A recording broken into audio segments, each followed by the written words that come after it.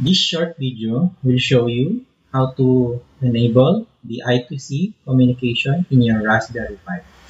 So the very first thing that we need to do is to connect with our Raspberry Pi. I'm using PuTTY. So I'm just going to click my Raspberry Pi. So this is the IP address. And then I'm going to log in with my credentials.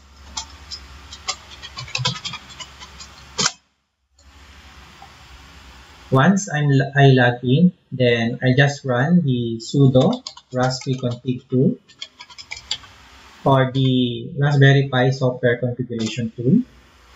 And inside the Raspberry Pi configuration tool, we just select the interface option, click enter, and then go to the I2C.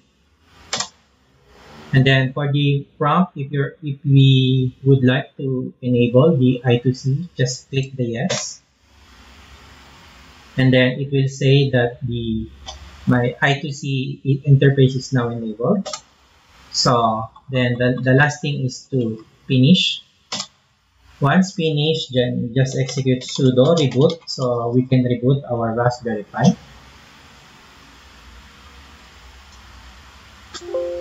Now that the Raspberry Pi is already rebooted, then we can check our Raspberry Pi if the I2C is already configured by using this command lsmod, then grep I2C, and then it should show you the following kernel modules. I have connected a BME 280 in my Raspberry Pi, so there is another method to check for the I2C, which is the I2C detect tool, and then just click Y, and then the name of the bus is 1.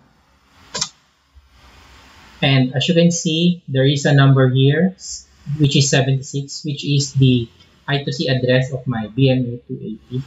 So this means that my Raspberry Pi is ready for I2C communication since I have already detected my I2C device, which is the BME 280. That's it. Happy exploring!